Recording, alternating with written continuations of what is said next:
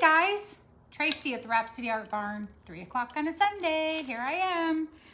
So today, this week I've been working on lots of projects. And today I am going to finish up some of my patina paint pieces. Say that 10 times fast.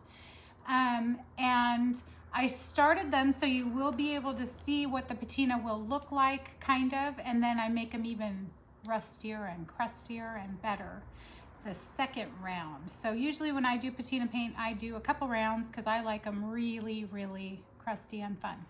So if you have questions on the process, this is the second half of the process, but it's the same as the first half. So it just gives you the ability to look at what I've done prior done, because it takes overnight to dry and to actually get that patina going.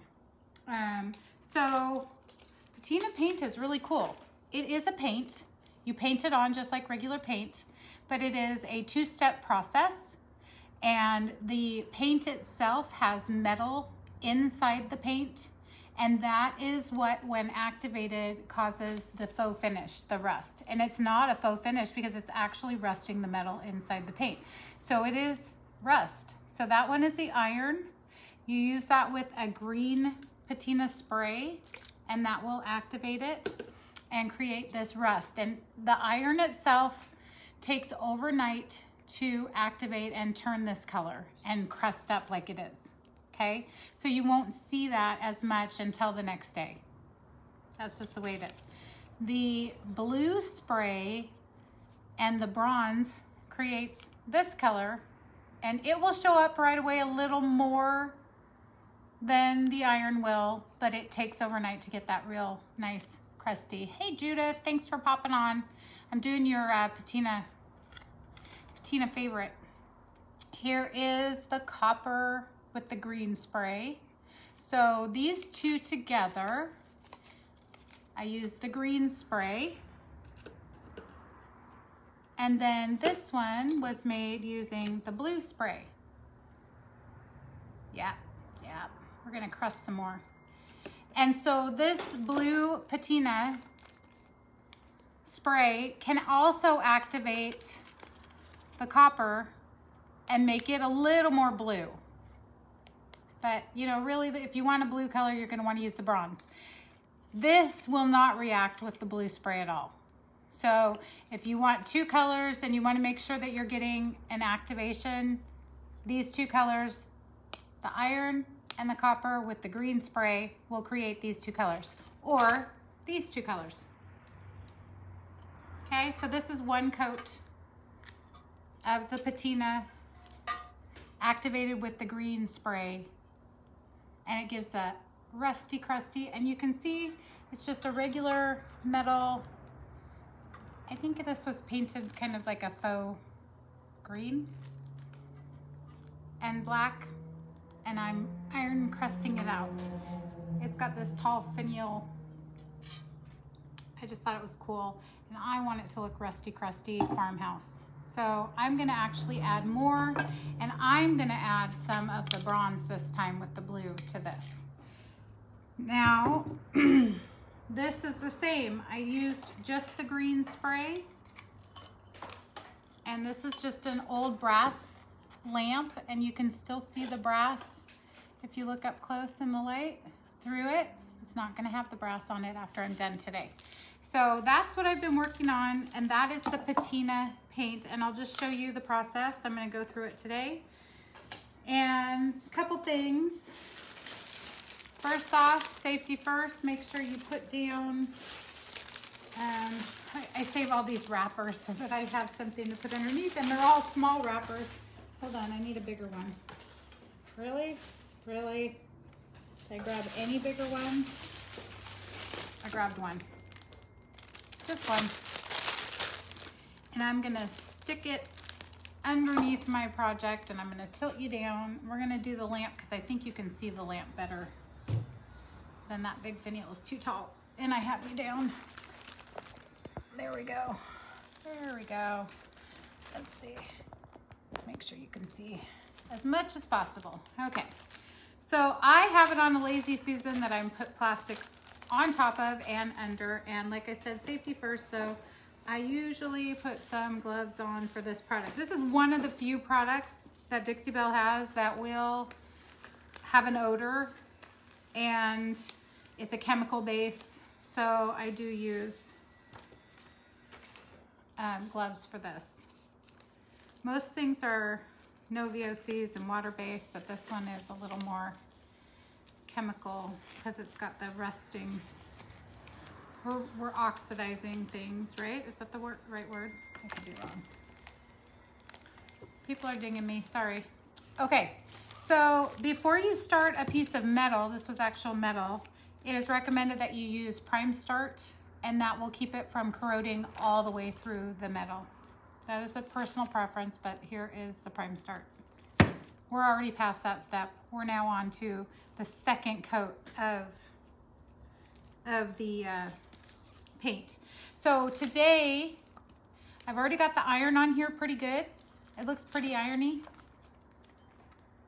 I don't know, I might add a little bit more iron, I'm not sure. But I'm gonna use the bronze. My containers, look at how nice and neat this is. Here's the bronze paint. Here's my bronze. Reality, right? Internet, reality. So my bronze paint is well used. So I'm gonna use up what I have of the bronze. I'm probably gonna do all three, just to be fair, and then I'll probably spray it with both. And it is probably at the end of its life, so I'm probably gonna have to open up a new one. It is metal and yucky. I think I'm gonna open up a new one. Okay, we're gonna use the nice one. Then I'm also I'll show you. There's the iron one. I'm gonna open them all up. You don't use a mask when you spray. Yeah, typically I do use a mask when I add the spray, or I spray it outside. Are we gonna get, yeah, typically I do. I even have a little mask next to me. But you know, today for the demo, look at, I am that good, Judith, look. We'll see, I don't know. And then I'm gonna get my copper open. Oh my goodness, maybe.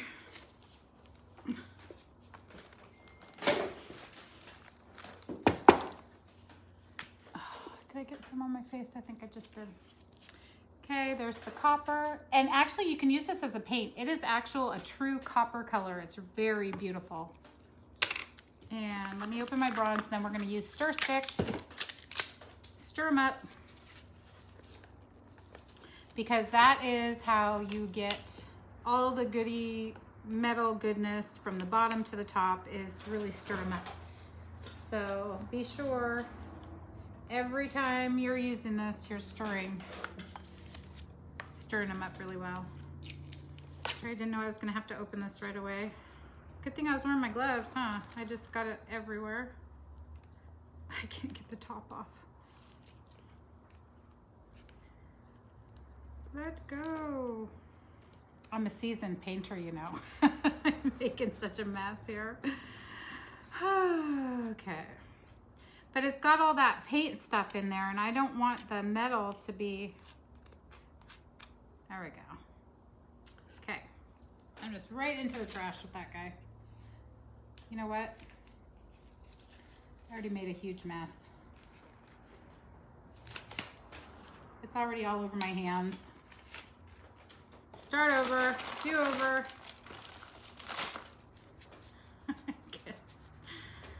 Okay. Pretend that never happened. Rewind, right? Can't open a thing of paint. Okay. And you really should wear a... What am I doing? I can't read your comments. I need to see these. These are cracking me up. Oh. There we go. I'm real. I am real. Patina for you, always a mess. It is a mess. Okay, so you can see as I don't know if you can see, but as you're stirring, you will see a swirly, darker color in there.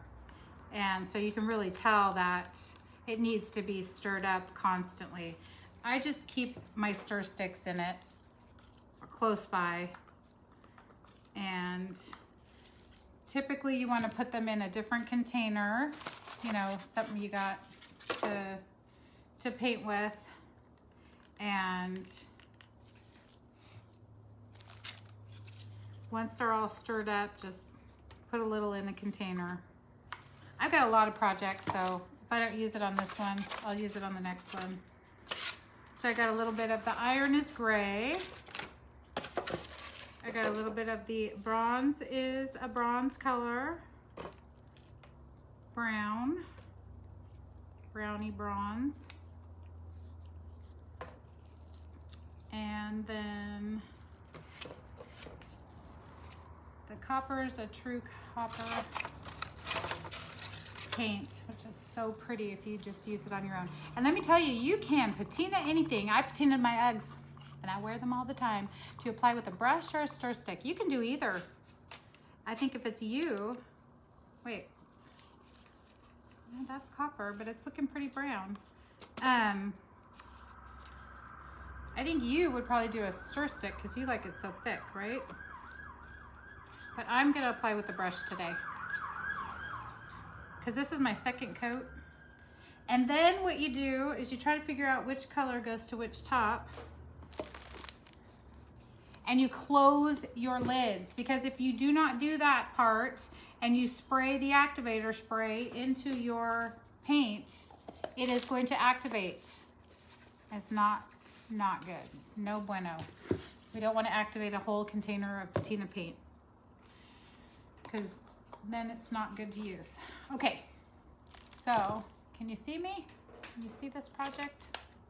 Okay, so I got 3 different colors, and from this point on, you have to move kind of fast, because this stuff has to be sprayed when it's wet, okay? So I'm gonna get my sprayer ready. Okay, I got my whole setup ready. Now I'm back to having gooey hands again. And this stuff has to be shaken all the time. Now, I don't have a ton of stuff in here. If you did have a ton of stuff in here, you could move it to a smaller bottle, but I'm actually gonna blend these two and create a blue-green solution, because I quite honestly use the blue and the green all the time together. So I am creating my own solution. Once I put, and I can just save this bottle for later and use it for, you know, another, if I open 2 more, you know, another blue-green solution. But you have to leave the cap on. If you have this without the sprayer, the cap on, and then every time you use the sprayer, you take it out and rinse it out, because it will not work again. And I hope this one does. I do spray it out every time. I swear I go through these tops all the time. Okay, so you shake it, and then I'm gonna make sure it sprays. Yes, it does. Yay, we're good. Okay, so we're all ready. We're ready. I'm just using any old brush I got. It's water-based. You can rinse it out. I rinse it outside first in my hose into the gravel, and then I clean it out with the scrubby sponge, scrubby soap. I also like the DIY. I'm really liking the DIY brush cleaner. It's got a metal mesh in there. It's really cool. So I'm liking that too. Okay, so I'm stirring this as I go. Ready? Once I put it on, it's got to be wet, remember? So you're chunk dabbing, lots and lots of chunks. And I'm putting this kind of where I've already put the brown before, and it's creating another layer. If you want it even chunkier, if you want it to be crusting off your piece, you add some sea spray or salt wash into the paint, and that will give you those big, thick, crusty flakes. So that's fun too. I'm not doing that on this. I don't think I did it on the first one either, but I'm really putting a lot of this iron on, and I'm trying to cover kind of where I've already covered before. And And because I put this into a different container to put it on, I can go back in with the same brush and go to the next color. It is gonna mix with the next color, but you know, again, it doesn't really matter too much because it's all gonna drip together in a way anyway. Hope you can see this, you guys. I can pull you down even more if I need to, but I'm basically just going over those spots that I've already gone, where man has gone before. Okay, and again, doesn't really matter if I go exactly over it. You just have to make sure that it stays wet. So if I need to, I have to come back with more paint and make it wet before I spray it. Okay, now moving on to the bronze. This is a color I hadn't added before, so I'm kind of just dabbing wherever I think it needs it. And it's gonna turn blue. Blue-green, because I put the blue and the green solution together, but it tends to take on the blue hue of the blue spray. And these Lazy Susans are really handy because, quite frankly, where else are you gonna have a workspace that you can turn everything around so easily on? And I'm just making it like it was dripping down the side of the piece. Just kind of like taking on its little mind of its own. Now the copper's gooier, and I'm putting that where the green was. So basically I'm covering everything that was done before. But it's going to be thicker and look better once it's sprayed.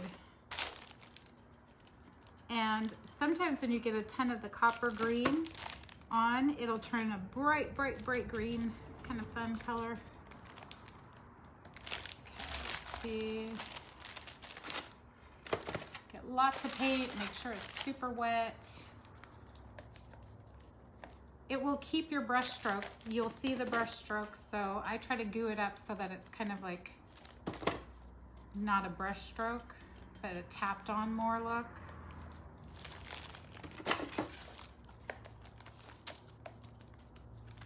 And it's all pretty gooey. It's looking pretty good.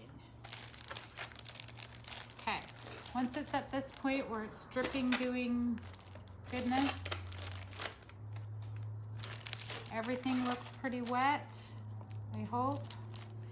Now we get these out of the way if we want to use them again. Get them all the way out of the way. Everything out of the way that is wet paint. And mask up. Mask up. Safety first. You'll see me like this at the barn a lot. Okay, shake, shake, shake, shake, shake. And I am dripping it, dripping it, dripping it. Like really wetting this. And this is a spray bottle. This is not a mister bottle, you guys. I want this to be wet, dripping down. I want the drips to be really dripping. I want it to be like a puddle at the bottom. Go the other way because I'm getting my cord. You can tape off your cord if you're so fancy. I'm not that fancy. Go back in and clean it up. And then it turns into this beautiful blue-green mess, and it will activate and it will start getting, see how it's covered now? There's no bronze showing through. Can you hear me? Can you hear me? Okay. Now, at this point, I have another one to do, but at this point, you would make sure that you are in a well-ventilated area. Open the door. And I'm gonna apply heat. You can stick it out in the sun if you still have sun. I'm gonna use my heat gun. I'm trapped, I'm trapped. Okay, whew. That was a lot of work, I tell you. Okay, and I'm just gonna heat this up.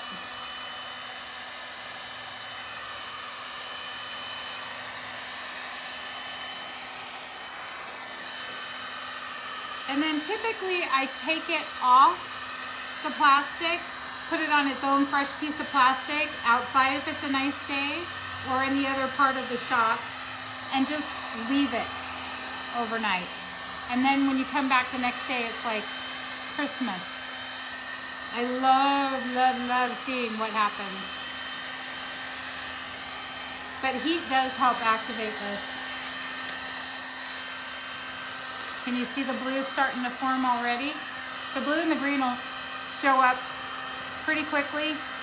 I mean quickly, I say quickly, but usually takes a couple hours for it to really show up. And then overnight for the iron. Patience required, you're right, Judah.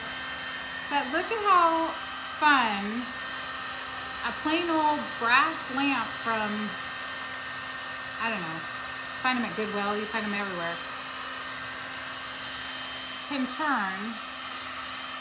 And you can go back in and add more solution and more paint, but it will not turn the paint color a color unless the patina paint is wet in the first place. It's just not gonna happen. Yeah. So I'm gonna work on the other pieces. Can you see that a little bit, how it's turning already? But when it comes out, it's not gonna be as mottled as this because I've done another coat and I've kind of blended them together, and it actually makes it more cohesive, but it's going to be just as rusty, crusty. This one, I think I did use some sea spray because it's crunchy too. Now, can you get this with paint? Sure, you can use paint and sea spray to get this technique, but this is a natural rusting. It can take anything and make it rusty. Anything that you can apply paint to, it can rust. So I often take wood pieces and make them rusty crusty, and it's so fun. So big old wooden corbels that you want to make look like, you know, industrial hardware, stuff like that. Really, really fun. So this is the patina paint. And like I said, I'm gonna take it off. It's little, I need to get another piece of plastic, and I will be right back because I want to take it off its little, oh, it's gonna take it with it. Wait. I don't want that. It's dripping. It's dripping. It's taking the plastic with it. And then I can show you a couple things that I've been working on. Let's see if I can get it into the garbage can. Okay. Yay. Okay. Okay. Because I'm not done. I want to show you. Hold on. Let me get this over. Away from me.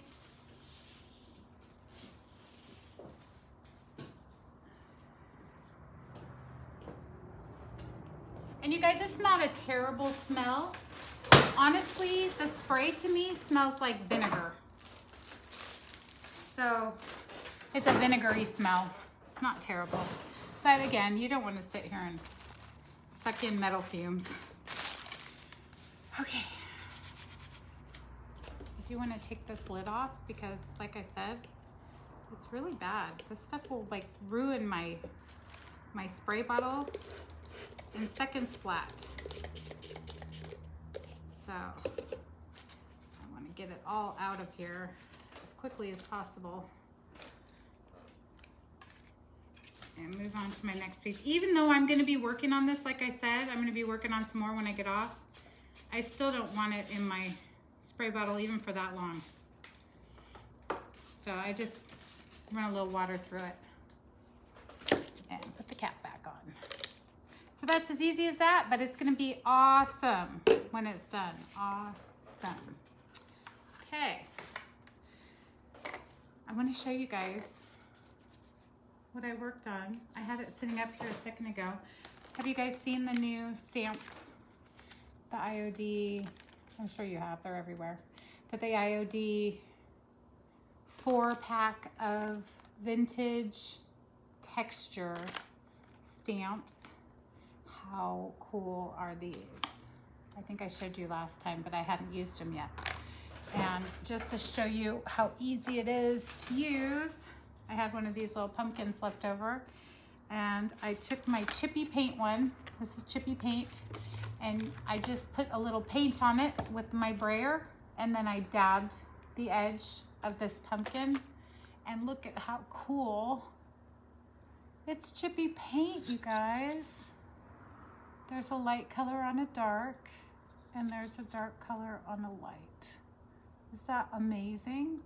And then, yeah, a little more, now that I don't have a big, huge piece up. And then I'm gonna show you the little bit of crackling. That again for later. The crackalure. I'll show you the different textures because they're super fun. So here's the crackalure. And I'm just gonna use a little bit of, what did I use before?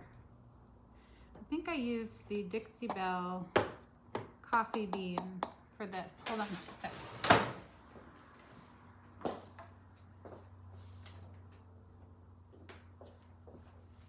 It's an obstacle course in here. I'm gonna use the same so you can see the texture real well. It was a good contrast. Okay, so all I do is I apply it to a mat. You can use a piece of plastic again, whatever. And then I spread out the paint. It's just this easy. And then I use my sprayer to put a little bit of this coffee bean brown, dark brown paint. It has an uneven edge to the stamp, so it's not straight across. And then I just dab it where I want it, and it creates this amazing crackle. Look at that crackle. Is that so cool? And then I also have, I showed you the chippy paint one, right? We did that one. And then I also have, I'm gonna spray this with water maybe, just so it doesn't sit there wet. 2 other distressed, great for metal look. That looks like a distressed piece of metal. And maybe some cracks on a, I don't know, board? I don't know. But I'm gonna try it. Shall we try it without my hair on it? I'm just gonna do a piece of it so you can see. I wanna get a piece that has a little bit of those, here, I'm gonna do this side over here that has a little bit of those dots in it. Looks like scratched up metal. So cool. Okay, so can you see the scratched up part down here? All crackly and scratched up. Yeah, this is so fun, you guys. And then I have one big one here. Lots of scratches. This would be great on metal because it looks like scratched up metal. And I'm gonna do, look at how little paint I use. I have so much paint here. I could have done 100 of these little things. All you need is like a dab of paint. Oh, this one's not shaking up. Shake, shake, shake. There we go. I don't know. This one might be a little bit separated. We'll try it. I think it's okay. Okay, so move my stuff out of the way. So you can see. And I'm just gonna do right here on this corner with the light color, flip this baby over. And really, you don't even need a full-on press down. Look at how cool that is. Isn't that cool? So those are the 4 different stamps that you can use for texture on a piece. And let me show you how I did that. I think I have to tip you up for this one a little bit. I did that on this wall board I made. This was just an old canvas that had a picture on it. You can kind of see the picture behind it. So cute, thank you. So, I don't know if you can see it from there. I hope so. I can come around to you.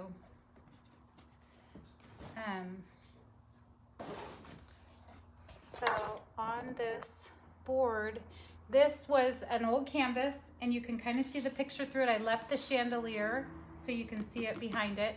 And then I took Would You Bend, and of course I take all my broken pieces because Would You Bend never breaks, it just comes apart, and I just stick it back together. So all of these are separate.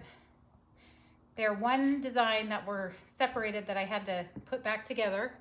And then the top is a pair of scrolls. And then these are molds. Of course, you can use the Would You Bend for that as well. You've seen me do that in the past.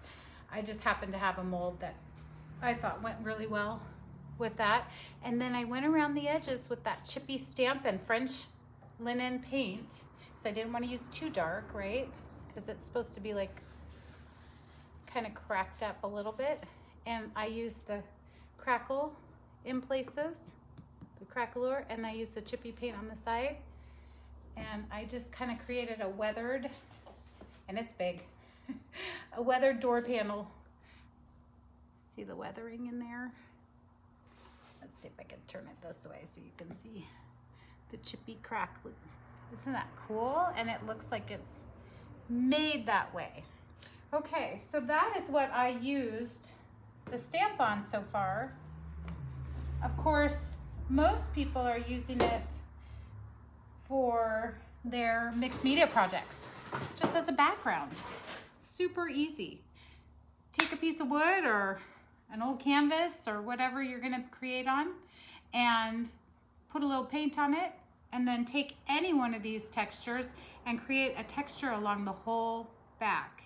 And that way you'll have lots of interest before you even start. Or another thing, stamping is fun, is get your paint kind of crusty dry a little bit and then stamp layers, and you can actually stamp into the paint. It's really fun. Let's see, do I have a little board I can show you that real fast? I guess I could use another pumpkin, just because I happen to have one here. I'll show you what I'm talking about. I'll show you how to do that. My favorite paint to use for that technique is definitely the DIY, simply because it's thicker naturally, but any chalk style paint will work. So the paint I just showed you would work too. But I do like to use the, I guess it doesn't really matter. Does it matter? I don't know. Let me show you. I just don't have that much paint up here. I was so good. I started putting all my paints away so they wouldn't be in my way. And now I need the paint. Let's see what colors I have. I just don't want it to be too much of a contrast, because then you won't be able to see. So maybe I better use the Dixie Belle Paint. Okay. Well, we're gonna try it. We're just gonna play. It's my favorite thing to do anyway. So, has everybody seen these? These are a great way to smudge paint on. And there's also a Dixie Belle one called a thingamajig. This is the IOD one. And literally I'm painting with the tool. And see how it's creating a little more depth already with this tool versus a paintbrush. You're already getting a thicker application, right? Now I've got to let that dry just for a second. Get my little dryer. I haven't pulled my craft dryer out. I need to do that because this thing is so hot. I don't want this all the way dry. I want it to just start setting up a little, because this paint especially dries hard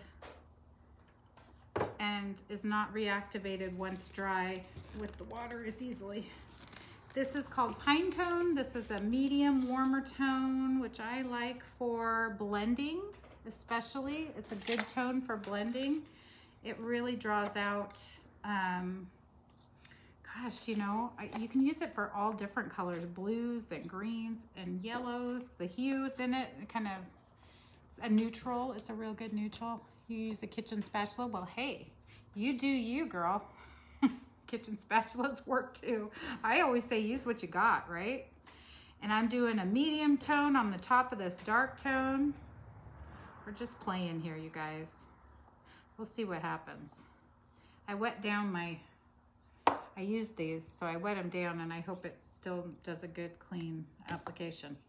Okay, and then I'm gonna dry that for just a sec. It's layering, it's not mixing. That's my point, I'm layering paint on. But I still want it to be wet. I don't want it to be all the way dry, but I want the next coat to be on top of that coat. Then we're gonna go straight into the drop cloth. Let's do that. That's the one we used before. And there's stuff all over the place. So much for my cleaning up, guys. I pull it all out again, then I clean it up. I'm trying to get this to layer on top. Might not be dry enough to do that, but we're just gonna pretend it is. We're just playing. But normally you'd let it dry a little more than I just did, because right now, see, it's blending it rather than laying on top. Okay, so the point is, then you take your texture, whatever that may be. I'm gonna clean this one up because I just rinsed it off. Get it a little drier than it is. I don't have to get all the paint off. I'm putting paint back on, and I don't want it to be wet. Okay, and then you're stamping into this somewhat dried layer. And again, I haven't done this with the Dixie Belle paint, but let's see why it won't work. We'll see. And I'm really pushing this one. This one is different than the last time where I just dabbed it on. Just dab it on. This one I'm pushing down so I can really get it mushed in there. And creating, yeah, it wasn't dry enough. But you can see I'm creating that texture in the paint. And then it'll show through all the different layers. But because it wasn't dry enough, it's gooey in the center. But look at the still you can see the texture that you're gonna create if it wasn't so wet in the center. It's a cool texture background. And then, once it's completely dry, you come back in with your transfer or your decoupage paper or whatever you're using. And once it's dry, you just put your little image on top, and then you have a background that's more interesting than if you just put this on a plain background, right? So that's just another technique that you can use. Again, let it dry a little bit on its own in between, and it will give you even more texture all the way through. Fun stuff. So that's the new texture stamps from IOD and the patina paint. That's what I'm working with today. I'm gonna go back to my patina paint before it all dries and I don't get to do anymore. And if you have questions about any of these products or how to use them, you know where to find me. My number is on there. I text and you can PM me. The Farmhouse Show, thank you, it is cool. The Farmhouse Show is in 2 weeks, you guys, less than 2 weeks. It starts on a Thursday evening, Friday and Saturday, all day. And then if you get your ticket for Friday opening, I think you get all 3 days. So either way, come and see us. It'll be really fun. I'm gonna have some products and some stuff that I'm working on. So yay, thanks for stopping in today. Have a wonderful Sunday, and I will probably be here next week. If not, I'll try to do a video and I'll pop on so that you guys can see. Okay, take care guys. Have a great day. Bye.